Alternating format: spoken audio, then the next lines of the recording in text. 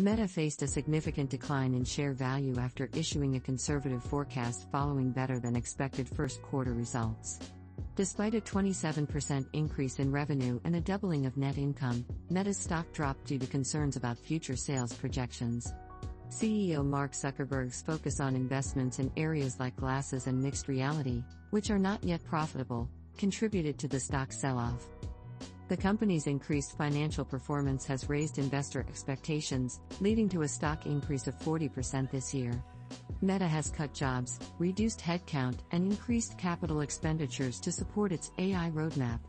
Despite a focus on rebuilding its ad business with AI technology, the Reality Labs unit continues to incur significant losses, amounting to over $45 billion since 2020. Analysts are closely monitoring the company's performance as it navigates a changing digital ad market and evolving technological landscape. Like, comment and subscribe for more news.